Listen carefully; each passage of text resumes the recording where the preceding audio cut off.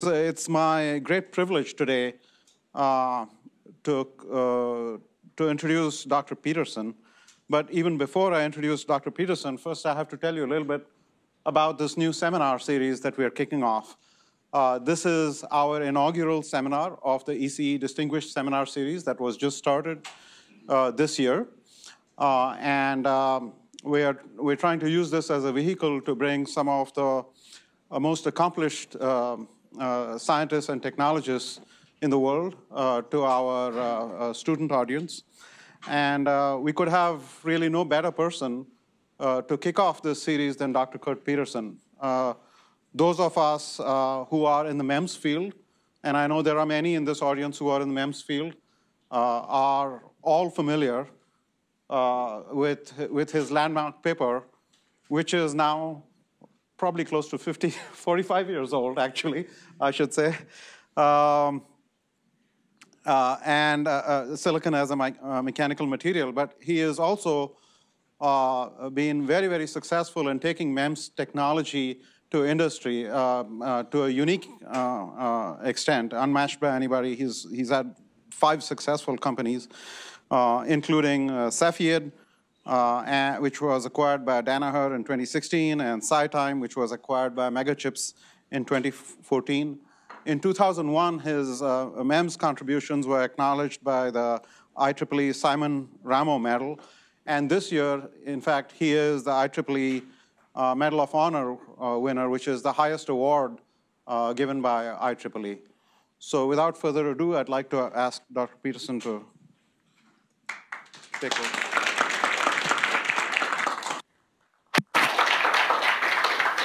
Thank you so much, Yogesh. I really appreciate the introduction. So I'm going to have to apologize already. We're starting right off. I've changed this to 60 years from 45 years because I found a couple of companies that I had forgotten about that are even older than 45 years. So to make an introduction, it's actually pretty intimidating to be giving a talk on MEMS at the University of Michigan. I mean, Ken Weiss, where's Ken? Right there, Ken. Ken was my hero when I was a graduate student and when I was first getting into the MEMS area.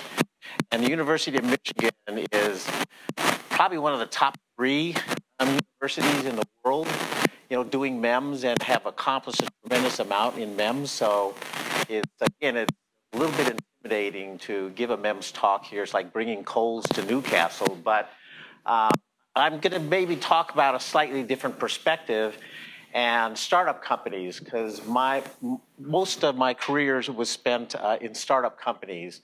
The first one was in 1982, which was a total failure, and I'll talk a little bit about that. So I've had kind of the experience of failures and successes, and I've just had a great fun doing MEMS startup companies.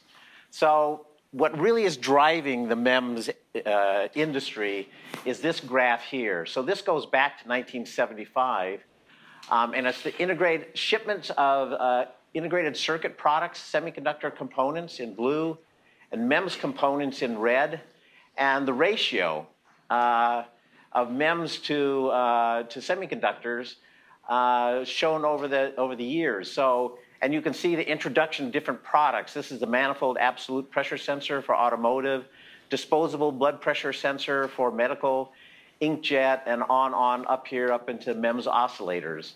So the MEMS industry, when I started working on it, and when the rest of us here started, was like 1% of the semiconductor industry, 1.5%.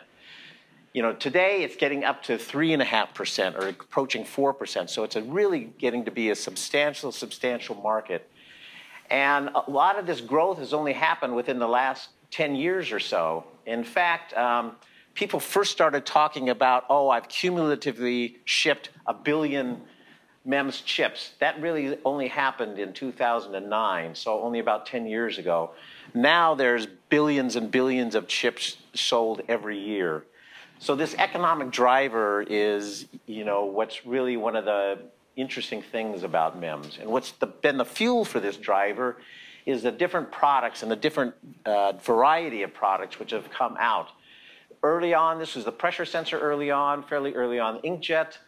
gas chromatograph, the digital light projector, which is probably the projector that's in this, projecting this image, atomic force microscope, F-bar, filter, inertial devices, microphones, oscillators, variable capacitor arrays.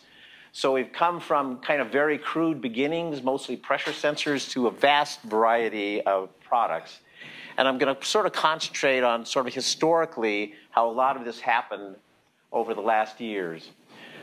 One of the first startup companies was a company called Coolite, started in 1959, building pressure sensors. Then some of the big companies got involved, Delco, Toyota, Motorola, National Semiconductor, Foxborough, and other companies dabbling in other areas. There was a thermal printhead developed by Texas Instruments in '73, Hewlett-Packard, a thermal voltage converter.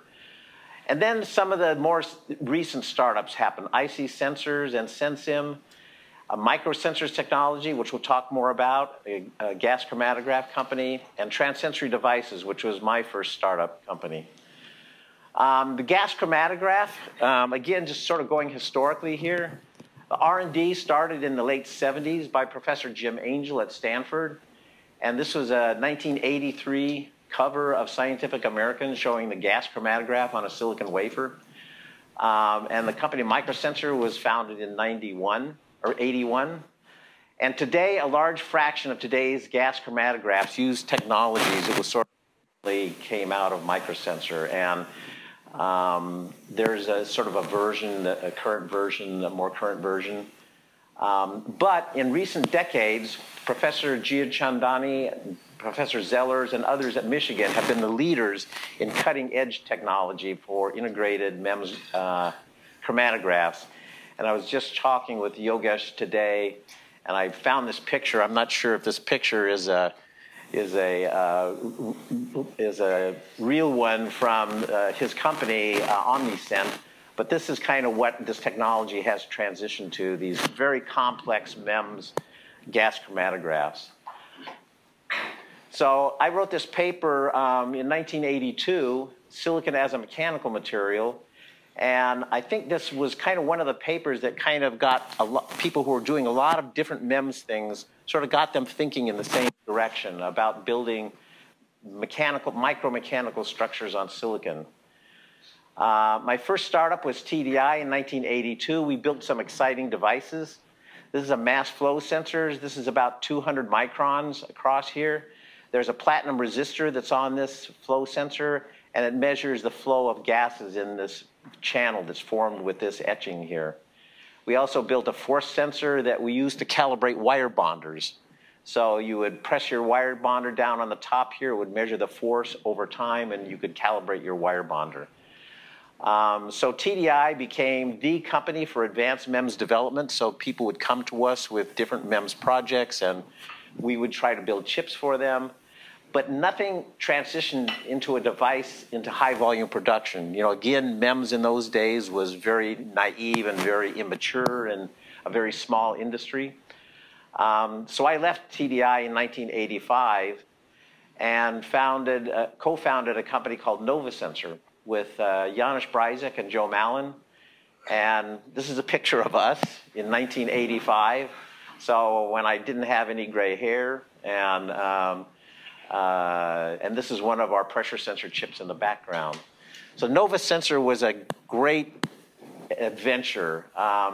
All the mistakes that we'd made at TDI, you know, not focusing on products, not focusing on production, not focusing on quality control, all those changed with Novasensor. We were funded by Oil Exploration Schlumberger, which is interesting because Khalil is a professor of the Schlumberger. So a company that's very looking forward in terms of technology. Our first products were disposable medical pressure sensors. So actually during the time while I was at Novasensor, we were shipping lots of disposable blood pressure sensors that would go in your catheter that was coming off your arm when you have an operation. And actually my father during this time had an operation, had heart surgery, and he had our pressure sensor on his catheter, so that was kind of exciting.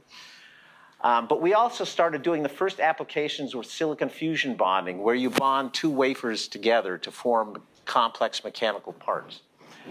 There was a talk at IBM in San Francisco at the IEDM meeting one year that I went to, and I went to the author of the paper and I said, when you build these transistors, how do you know that bond is good? Don't the transistors fall off the chip, sometime or something? He said, no, they're very stable.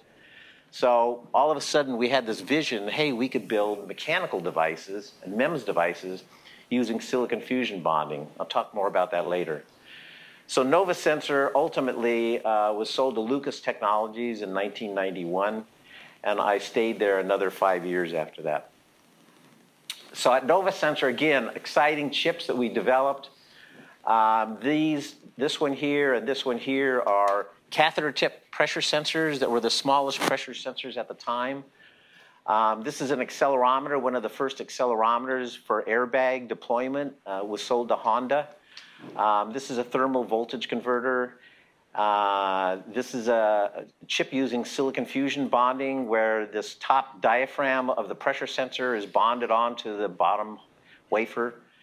And this is just sort of a demo part demonstrating the first DRIE and fusion bonding type of technology. And today, almost every MEMS device that's in commercial production is a combination of silicon fusion bonding and this deep reactive ion etching. But this is the first time that people had made structures with this very high aspect ratio. So just, again, going forward a little bit more in history, the next big thing that happened was inkjet nozzles. So the largest volume MEMS component now shipping is inkjet nozzles array. They slowed down a little bit in recent years, but for many years it was the highest volume MEMS product that was made. Some of the earliest work and a lot of the production was IBM, HP, and Canon. And basically you machine this little hole in various materials, and you have this fluidic structure underneath with heaters which make a little, when you turn on the heater, it makes a little air bubble which pumps out this droplet. And again, this technology is very mature now. You just take it for granted at this time. The ejection mechanism is thermal. But again, the volumes are huge. 1.5 billion cartridges are manufactured every year. This is probably maybe a 5-year-old data, but huge volumes. And also during that time, there was just a huge amount of research, MIT, Michigan, Berkeley, Stanford, on release structures on silicon. So this was a Bell Labs picture of a gear train. So this is about a 200 micron diameter gear. And this, when you turn this gear with a little compressed air burst, it would move the other gears. And this was the smallest mechanical structure that was built at that time.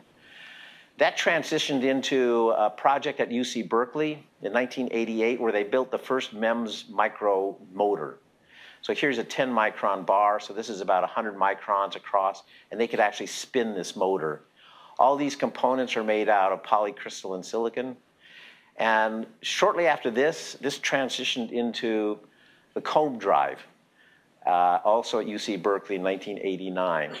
Comb drive, and even today, the comb drive is one of the most important developments in MEMS. It's a capacitive sensing of the motion of those fingers. You're measuring the change in capacitance, that's measuring the change in motion. It's used in actuators, it's used in accelerometers and gyroscopes. It's just like a universal technology. And in these days, it was made in polysilicon, which could only be a couple of microns thick. Today, these structures are being made with deep reactive ion etching and fusion bonding, and so they can be even hundreds of microns thick. So it's an interesting combination of technologies, the comb drive and the DRIE, which has transitioned things. But even the polysilicon was started, the first commercial accelerometer by Analog Devices in 1995. Pioneer in MEMS devices. They still make a lot of accelerometers. But this device, it was the thin polysilicon, it had problems. It's so thin that the movable element has not too much mass, so it's kind of, so in an acceleration field, it's not moving too much because the mass is so light. But that changed with fusion bonding. Now you can make them very thick and still get the kind of motion, but now it's much higher mass. Also, packaging was a problem, but I won't get into that. So the first DRIE silicon fusion bonding paper was in 1995. You can see this very poor print. That's because this was 25-year-old, conference proceedings technology. So, but this really took off, this silicon fusion bonding and DRIE. And I have to say that we should really thank a guy named Franz Lehmer, who was an employee at Robert Bosch at the time, and he had the vision of inventing this this DRIE technology, and this has just been again a huge boost to the MEMS field. Also, again during this roughly the same time was when the first digital light projectors came out. A very famous MEMS guy, Larry Hornbeck, started this project in 1976. And TI management over the 20-year period kept killing the project. Every 2 years they would kill the project. He had to revive the project, and it was killed and killed and killed so many times. But he managed to revive it. The first real product was in 1996. And today, the modern, I think they have more than actually 2 million movable mirrors per chip right now. You can see how complicated this structure is. This is the torsion spring, and you have electrostatic pull down of this torsion bar, and it moves the mirror, and the complex optical system extracts the image. It's just an incredibly complex and intricate mechanical structure. Of course, it can do grayscale and color. And this was also probably the #2 seller for many years, a $1 billion a year product. And today, with a flat panel TV, a lot of the market size in terms of number of chips has dropped for this product, but it's still used in your movie theaters and in devices like this projector that's on the ceiling here. So it's still a very big product. And there's still no competition. And actually, one of the interesting uses of this, I find, for the semiconductor field is it's now used in machines doing maskless lithography. So you can have this chip in there and you don't need a mask anymore. You just have this a digital mirror display that's projecting the image on your chip and doing your lithography for you. Again, going forward a little bit more, I found a company called Recipient, doing microfluidic diagnostics in '96. Recipient was on NASDAQ for a number of years. It is one of Silicon Valley's 100 largest companies. A couple of years ago, its revenue was 640. Oh, there's an extra zero there. Sorry, it's 640 million a year, not 6.4 billion. Revenue growth of 20% per year. They had disposable microfluidic cartridges with reagents on board, and here's what the cartridge looked like. All injection molded plastic with injection molded fluidics inside.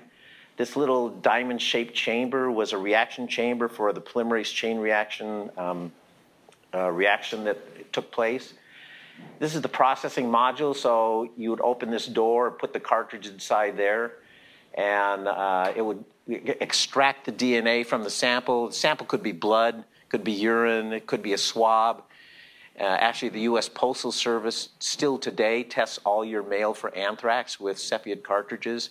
So they deposit dirty water from a vacuum into the cartridge and look for anthrax. But the company took this basic processing module and put 50 of these in a robotic machine. And so the robot would pick up the cartridges, plug them into the processing module, do the process, get the results. Might take about a half hour, and then when it was done, it would take it out and put in another cartridge, all automatically loading and unloading all these cartridges. So every major medical testing lab in the country has this machine today. So the Gene Expert, we called this, has more than 20 FDA-approved human tests. The Cepheid tuberculosis assay is rated by the World Health Organization as better than the current gold standard. So it's just an incredibly good chemistry as well as MEMS in it. And the company was acquired for Danaher in 2016 for $4 billion. This is a Recipient founding team. So actually, in terms of startups, this was a key person for me. You know, when I started Recipient, I'm an electrical engineer. What do I know about or diagnostics? So the first thing that I did was hire an experienced biotech executive, Tom Gutschall. And some of you may know Greg Kovacs. So Greg is now at SRI. And here's the team 1 year later. Again, this was in 1997. And this was the only company I've had that did an IPO. It was very exciting going on the road trip and speaking about the company 4 or 5 times a day to different investors. And this is myself and Tom and our CFO pressing the button to send the S1 document to the SEC. So that was in 2000. So again, going forward in history, the MEMS microphones, they were first introduced in 2002. Your phone might have actually 3 or 4 microphones in it. And here's a chip. It's just a diaphragm that's a capacitive sensing the acoustic signal. A MEMS chip plus a CMOS chip, and here's kind of a cartoon of the typical package. There's a number of manufacturers now. But the reason why this product took off, which is kind of interesting to me, is that people just had electrets as microphones in the early days of cell phones. You know, a piece of plastic that was polarized, and when the plastic moved, the polarization charge changed. And that was the acoustic signal.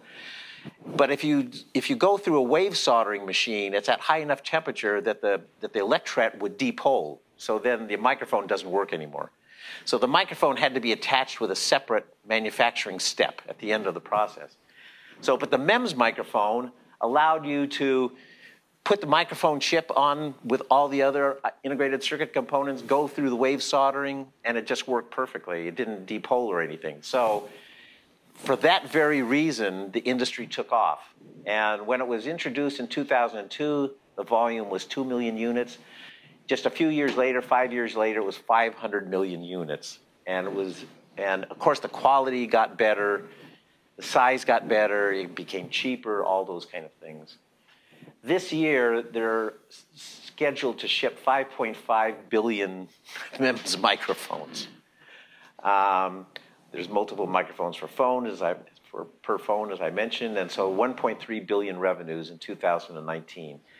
And if you do this division here, let's go back. If you do this division, $1.3 billion divided by 5.5 billion units, you know, you're seeing that these devices, the price of them has come down so dramatically, you know, that it's even hard for some of these component manufacturers to make money because the price per part that you sell is so inexpensive.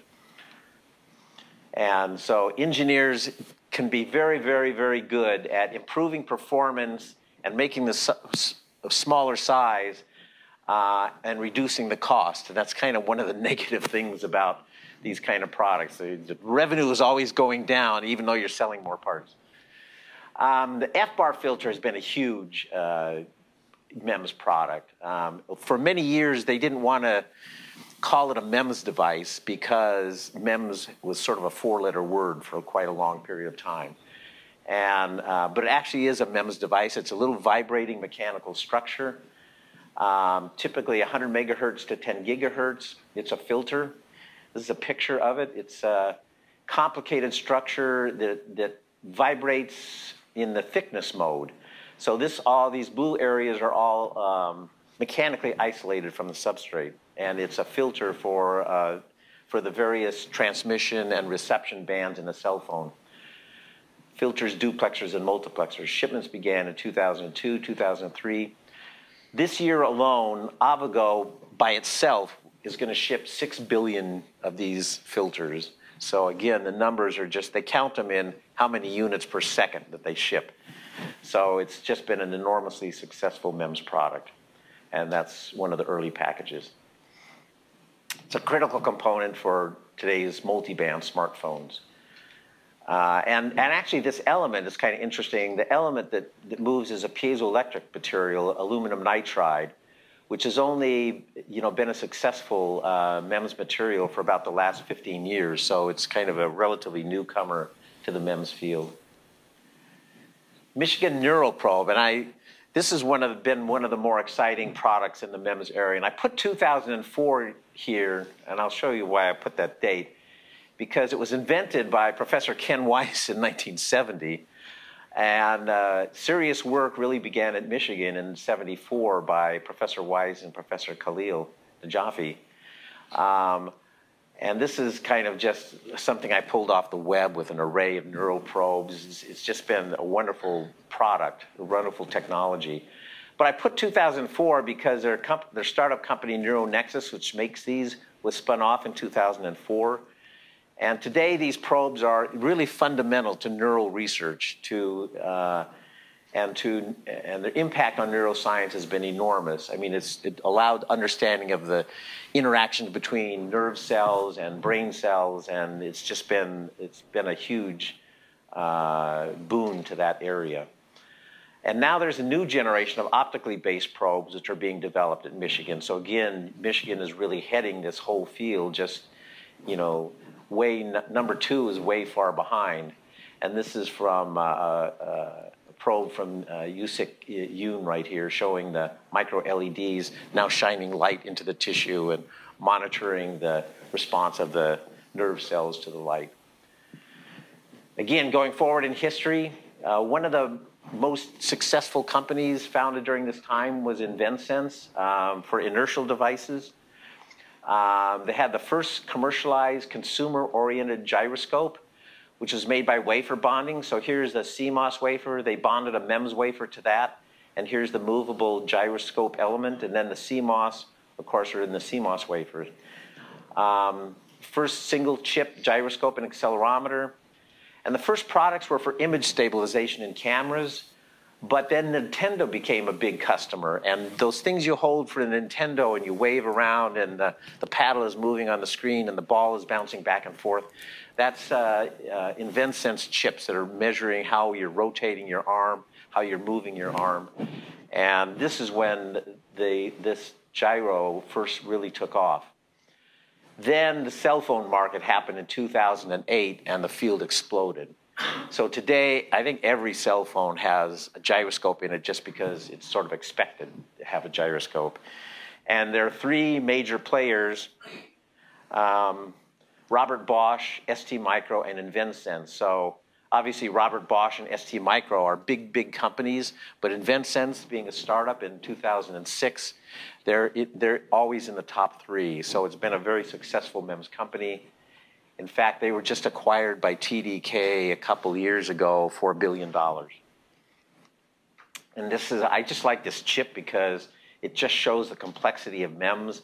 I mean, you normally look at a chip like this and your first reaction is, oh, this is an integrated circuit chip. But you actually don't see the CMOS here. This is all the MEMS components. It's just incredibly complicated. 3-axis gyro, 3-axis accelerometer, very sophisticated chip. So this is another one of my companies, this SciTime, a MEMS oscillator. So I built some of the first MEMS oscillators in 1975. And when they first came to me and said that they were going to build a MEMS oscillator for replacing the quartz crystal, I said, oh, you're crazy. You're not going to get the stability you required. But this was invented at Robert Bosch again. And this device just works incredibly well. So it's made with silicon fusion bonding. This is what the oscillator looks like. These sections of the arm move back and forth capacitively. They're electrostatically coupled back and forth and then measured how much they're moving. It's a single point suspension, suspended right here. So there's no stretching when the chip is distorted or anything like that.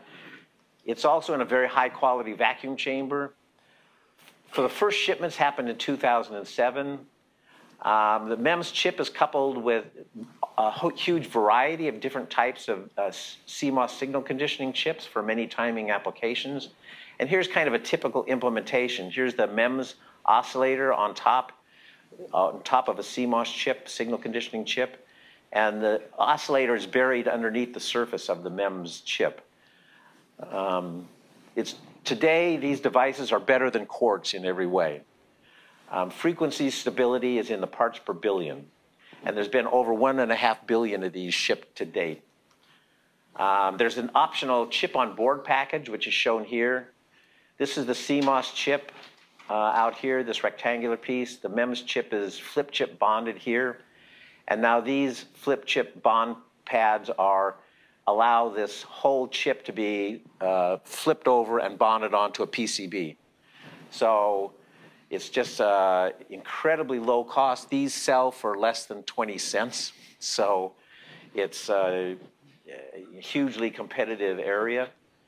I like to show this slide. This is the team. So Marcus and Aaron are the two guys from Bosch who invented this. Tom Kenny is a professor at Stanford in the MEMS area, and this is one of our planning sessions. And this is, we used to hang out at my wife's restaurant, so I don't know why I decided to put this picture in, but this is one of our favorite meeting places, Ho Chow Restaurant. Site time today, again, we licensed this technology from Bosch. It took 10 years and more than $100 million to really get this product to ramp up. But now, as I mentioned earlier, site time oscillators are better than quartz in every way. Quality and reliability. So quartz kind of has a tendency, if you drop it, they can crack. And they would have typical defect density, you know, about 200 parts per million would be defective when they would ship a big shipment of these quartz parts. Site time is like less than 5 parts per million. Frequency stability over time is incredibly good. Temperature and noise performance is good. And the size and cost, so we make them on 8-inch wafers, and there's more than 100,000 devices on an 8-inch wafer, and we get 97% yield just on a routine basis. There were a lot of MEMS competitors that came up. When they saw that site time was starting to be successful, they've all gone away. And the reason is because our oscillator is made with single crystal silicon. Every other competitor had a polycrystalline material that they were trying to make an oscillator out of. And those polycrystals, you know, they move a little bit. There might be one atom that moves over here and another one atom that moves over here. And so they would fatigue. And if you're trying to build a kind of stable oscillator, you can't have one atom even moving around. So they currently ship about 25 million units per month, had revenues of 85 million last year. And I think this is significant that Apple is the biggest customer, so they buy 45% of all the products that SiteTime ships. They were acquired by a Japanese company in 2014 for 200 million. And I went to the VCs when they were about to sell the company, and I said, "You're selling it too cheap. Don't sell it. Don't sell it now. We're just getting into Apple." But they sold it anyway. And so just last month, the company, so Megachips is going to spin them out into a public company. So they're going to do an IPO in the next few months, and they'll probably be $1 billion IPO when they do an IPO.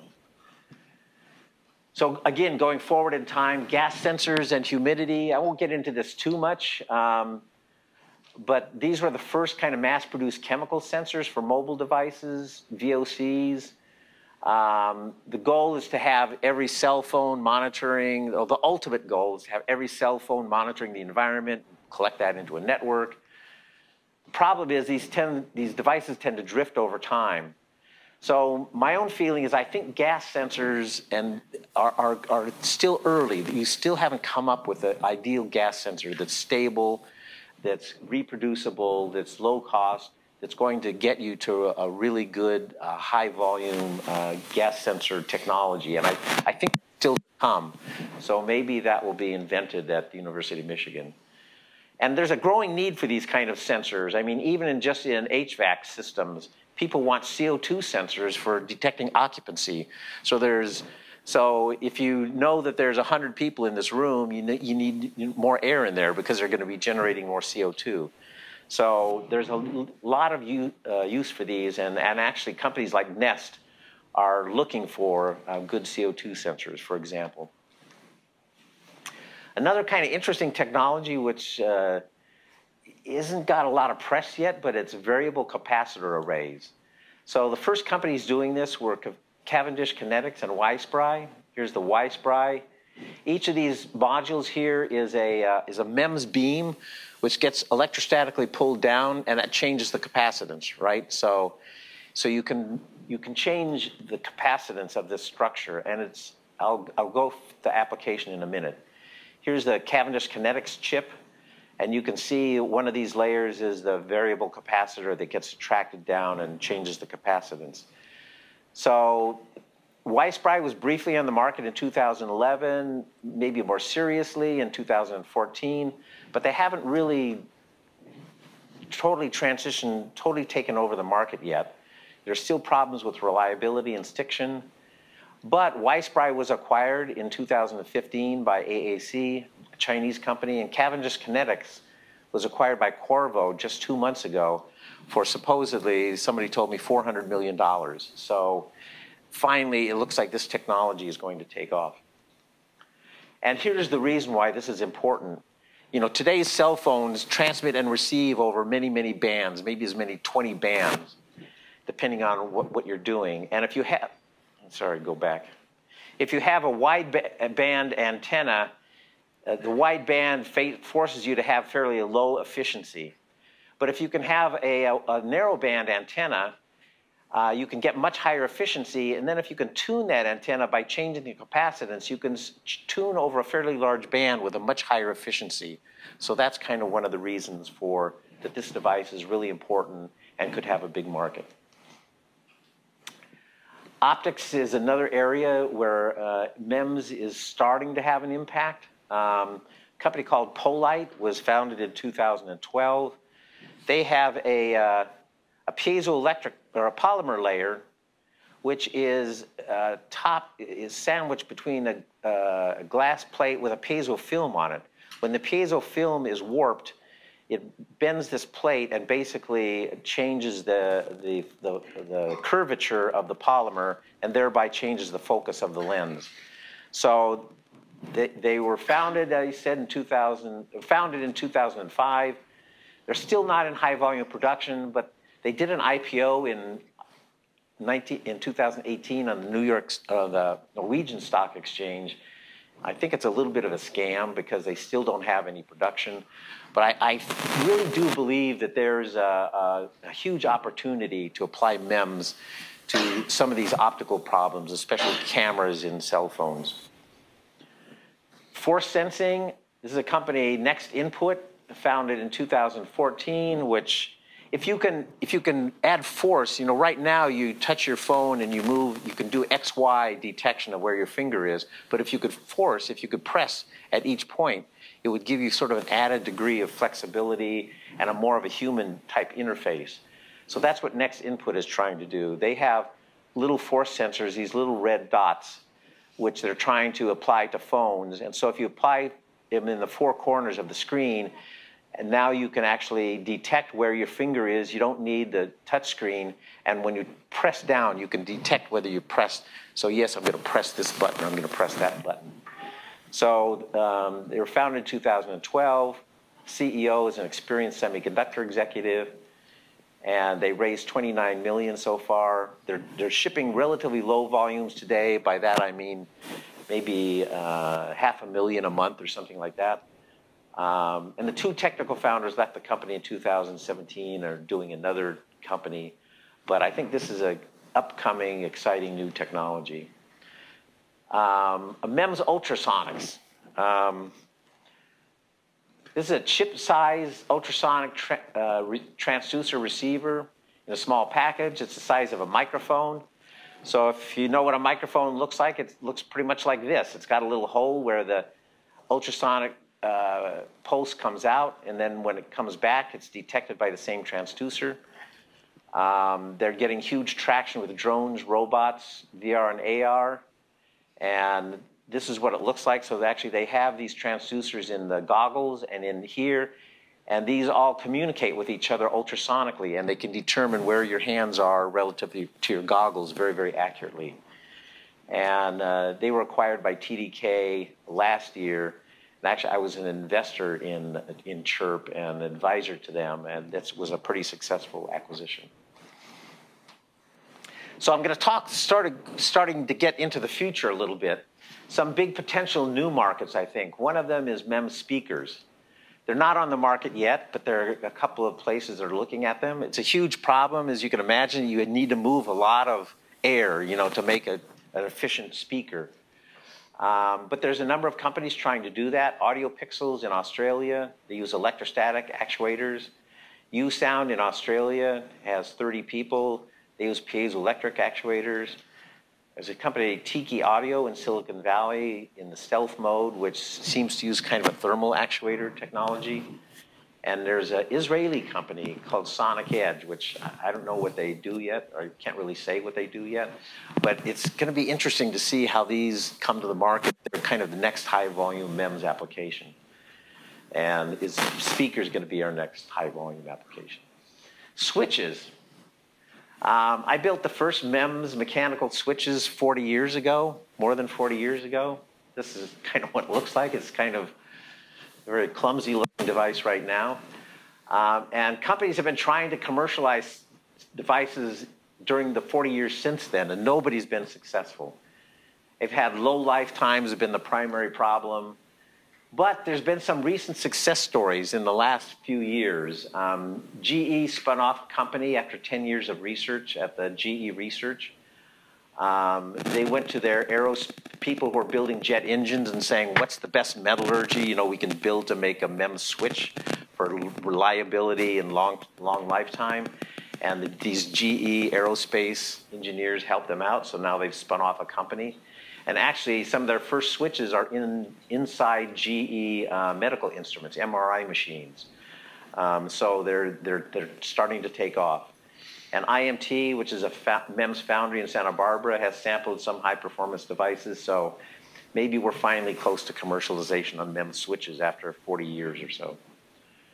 So I'm just going to end the talk with a few speculations and discussions about medtech and biotech applications. This is kind of my favorite area because my most successful company with Recipient was really a medtech device. So I sort of look on diagnostics as there's diagnostic chemistries and there's diagnostic instruments. So on the diagnostic instrument side, there's going to be continued miniaturization of every type of instrument. I mean, that's sort of an ongoing thing, which we just take for granted. Gas chromatograph is sort of a part of that.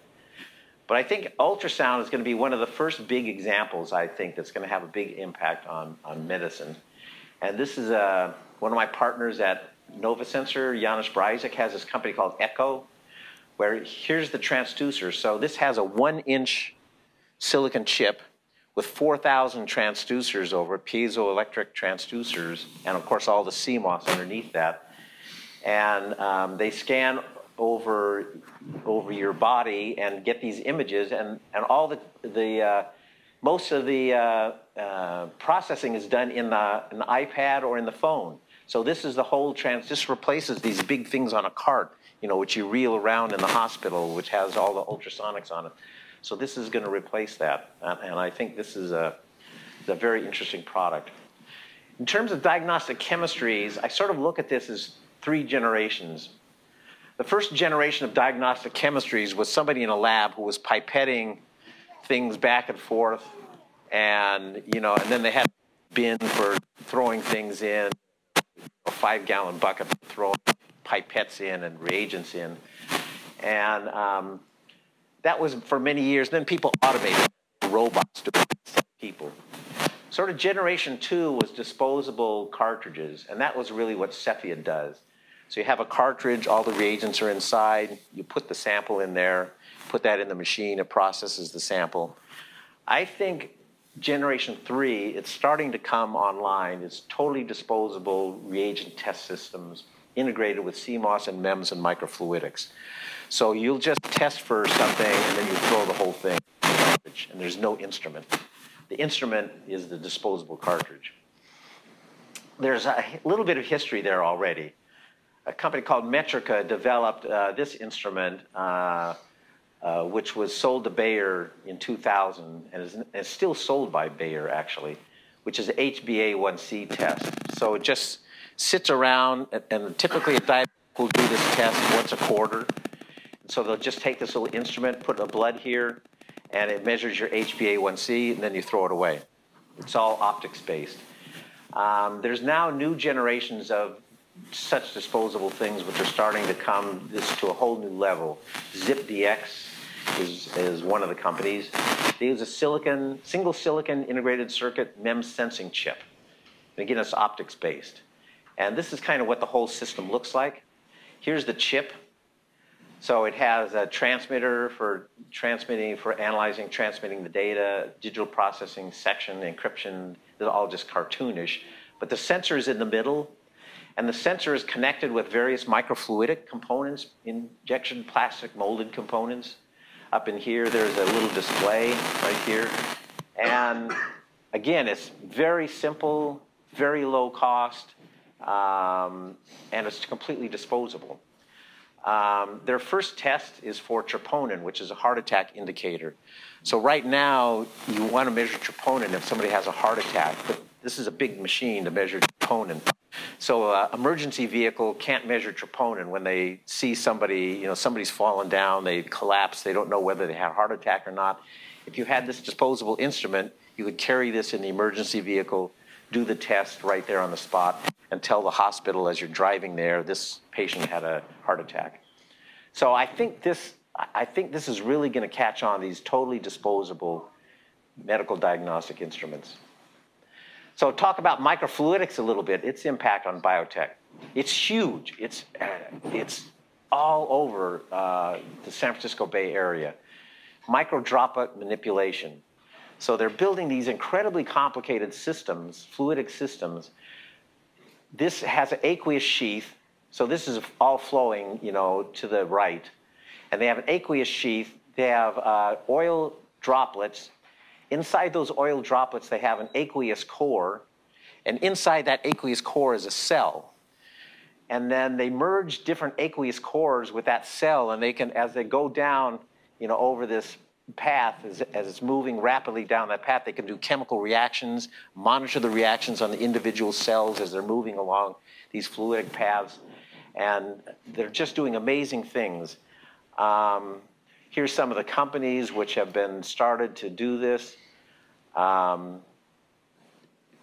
Quantalife, this pointer isn't working. Anyway, 10x Genomics is one of the strongest ones and just has $1 billion market cap now. They're only about 4 years old. Mission Bio has a multi-$100 million market cap. And this is just revolutionizing how cell manipulation and cell analysis is being done in the biotech industry. Oh, by the way, there's 240 other companies. So let's talk about implantables and injectables for a little bit. Pacemakers have been around for a long time. Cochlear implants have been around for a long time. They've been hugely impacted by work done at Michigan also. And various nerve stimulators have been around for a long time. All very, very successful products. So what's next?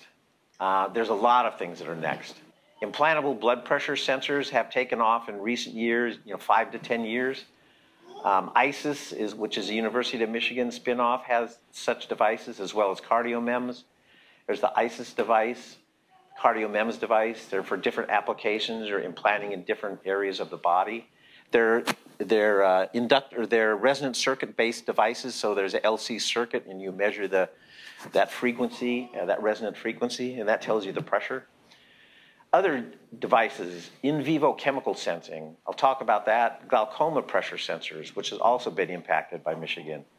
Retinal implants, implantable drug delivery systems, ingestible monitoring pills. So there's a lot of things that are injectable and implantable that people are working on. The last 3 slides I'm going to talk about are going to touch on these 3 areas. Profusa was one of my companies founded. It was actually founded in 2009. It does continuous glucose monitoring. So they make a little implant, that little blue bar that you inject under the skin, about 3 millimeters under the surface of the skin. And you have an optical patch that is monitoring the fluorescence of that little piece of plastic. And this is what the plastic looks like. You know, this pointer is not working right now. This is about 0.5 millimeter in diameter, and it's made out of hydrogel plastic, which has all kinds of pores throughout the whole structure. And that makes the modulus of this piece of plastic almost the same as tissue. So you don't get any immune response. Even if you're moving around, you have micromotion in the muscles and things. The other thing is these are 60 micron diameter little bubbles and little voids, and actually capillaries grow into those. So actually this thing becomes integrated with the tissue. So you cut it open and it's all, the capillaries are growing in, it's just totally integrates with the tissue, no immune response whatsoever. And now inside this, covalently bonded to this plastic are the receptors that latch onto glucose or any other molecule you design it for and changes the fluorescence. And so you have this optical reader which measures the fluorescence, and now you can determine the concentration of these chemicals. So it's a totally passive device. And the idea is you want to close the loop between people already have insulin pumps, but right now they're totally open loop. So if you have a sensor that you can use to close the loop, it's going to be huge for diabetics. And so this company, Fusa, has gotten cumulatively over the last about 8 years, $25 million from NIH and DARPA to do this work. And that's the founding team. So this lady, Natalie invented it, and Soya is the rocket scientist chemist who invented the chemistry for these detection molecules. Ocular pressure monitoring, again, this has been, a lot of this has been done at Michigan. This is InjectSense, this company. They make a little silicon MEMS device. This is, I think this is a grain of rice. So with a needle injected into the inner wall of the eye, and actually telemeters out data about what the pressure is. So it's not a passive device, it's an active device that actively telemeters pressure out. And then, of course, that's read by some glasses. And one of my last devices, which is really my favorite, I always end talks with this, is retinal prosthesis. Second Sight was founded in 1998. First clinical trials, they did 6 patients. It was FDA approved for limited trials in 2013. And this is kind of what the external device looks like. It's a transceiver here which communicates with the implant in the eye. And there's a camera here which is looking out. And so a blind person wears this. And it's approved for... The current efficacy is relatively low because the chip only has 60 electrodes, but this is what it looks like. They implant this 60 electrodes on the retina with a little wireless electronics case which communicates with the glasses out here. And these patients can see sort of vague outlines of what's in front of them. Is there a door frame? Is there a table in front of them? And actually, even when these patients in 2002 had these first devices, the FDA required them to be taken out. And the patients were like, no, no, no, no. You know, we don't want them taken out. We love them. So this is really, I mean, MEMS is like solving blindness in people, and the patients love it. And I look at this 60 electrodes now, but this is only the beginning. There's other companies with similar products. There's a French company, a German company, an Australian company. This is going to, who's that guy on Star Trek that wears that thing over his eyes? This is going to replace that. It's great technology. So what's the next big impact on MEMS? There's incredible structures being made with 3D printers. Sub-micron resolution, I mean, I think that this is just mind-blowing stuff. This is a 10-micron bar. And they're building cages for cells. I mean, this is phenomenal stuff. I think there are a lot of applications on horizon, cell scaffolds for microbiology, microfluidics, micro machines, photonic crystals, additive manufacturing. I don't know how this technology is going to impact microfluidics and biotech and optics and implantable technologies, but I think it's going to have a phenomenal impact. So being an enthusiastic MEMS researcher for 45 years, what do I think the future of MEMS is? I think the big difference between now and even 20 years ago is there's a successful high volume products. They create infrastructure, design expertise, foundry capabilities. Virtually every integrated circuit wafer fab makes MEMS devices. Packaging and test capabilities. So all this infrastructure for building MEMS is in place, and for designing and building MEMS. Also, you need similar kind of infrastructure in the marketplace. So I said earlier, MEMS used to be a 4-letter word. That was literally true. We would go to foundries and have our MEMS made, and they'd say, God, go away, go away. But now, actually, the marketplace has confidence. There's probably 1,000 MEMS devices in this room. And so these questions that people would ask, can you really mass produce a MEMS oscillator with parts per billion accuracy over temperature, which only costs 10 cents? The answer is, yeah, we do it. We've shipped 1.5 billion. So in the 70s and 90s, as I mentioned, MEMS was a 4-letter word. That's no more the case. All that infrastructure is in place. And bio-MEMS, medical MEMS, health MEMS is really just now getting started, is in the very early stages. New business MEMS opportunities are all around us. And I think the future of MEMS is bright and growing, still to be involved in the MEMS area. So thank you all for listening. I appreciate it.